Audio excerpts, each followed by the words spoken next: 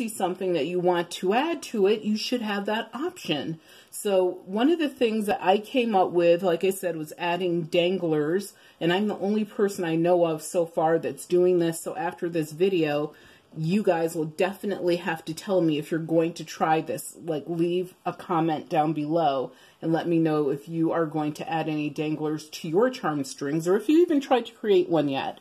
So some of the materials that I found work best for additions to this are, if you are in a, like for example, Joanna Fabrics, craft stores, they sell these like earring findings, and they're basically pieces of metal. Most of them have a hole at the bottom. If they don't have a hole, then they will sort of look like a sewing needle at the bottom that you would, you know, use to hold your clothes, the seam allowance until you sewed it. They're usually long or longer because obviously if you're threading beads, like this one was threaded, then, you know, you need enough room to put the beads, but you also need enough room to finish it and turn it at the top or the bottom so you can attach it to your earring finding. The other thing I found that works really well are the clasps for necklaces. So earring clasps work really well. The bigger the clasp, the better. The small ones do not work well at all, because remember, you have to try to get in between existing buttons and charms and things that are already on your charm string. And what was my other? Oh, and this is one that I actually recently discovered, recently meaning like in the last 5-6 months, is because I like fishing, and we were going to go fishing, and I was like, oh my God, I could actually use that for a charm string. And I don't know anything about putting a fishing pole together or whatever. I just know how to throw the line in the water, and I do know how to put a worm on the hook, but I won't do anything like put other things on the hook. And I'll take the fish off and I'll clean it and all that. But anyway, in looking at the fishing pole when it was being like lined for me, I noticed this part makes a great way an easy way to add a charm, or not a charm, but a dangler to your charm string, because it has this little hook that you just hook it right behind. And right there, that's where you would hang whatever goodie or treasure you have. And you could just snip this off at the top. It also unhooks up here at the top, so you can easily attach it to your charm string. So that works really easy. This end you could also use, but it's not as reliable, but it's sort of akin to using one of the jewelry findings. But I like this end better because it's a click on, click off kind of thing. Super easy.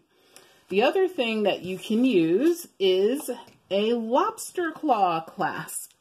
That's what's on most of, I'm going to say, costume jewelry that came from, I'm going to say, maybe the 1990s right up until today. And once again, the bigger the claw, the better. You will need the O-ring, which is right here at the top. Just like on this one, it doesn't have the O-ring, but if you have an O-ring to add to that, it makes it easier for you to add it to your charm string. So those are the materials that you need, nothing special. So with the jewelry finding, which is this, and actually I'll put it back on the white background so you can see it easier. With this particular jewelry finding, or with the needle topped one, these are basically the same thing, just made a little differently. All it is taking it, threading it through whatever you're going to attach, which is what I did here.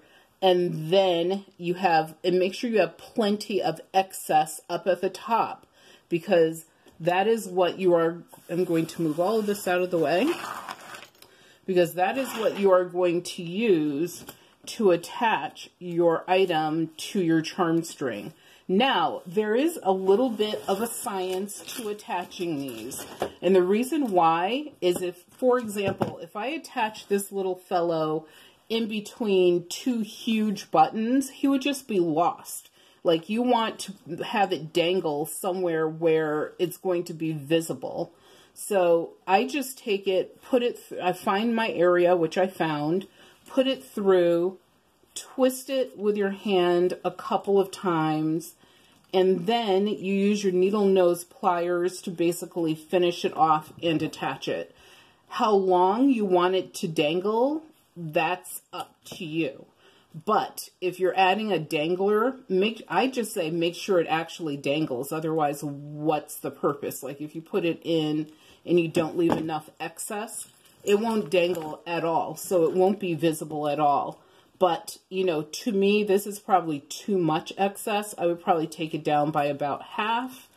And all you're doing is twisting this until but make it neat, of course, until it's, you know, about the size that you're looking for. And then just, once again, pinch it to finish it off and make sure that any sharp edges are tucked in and will not injure you or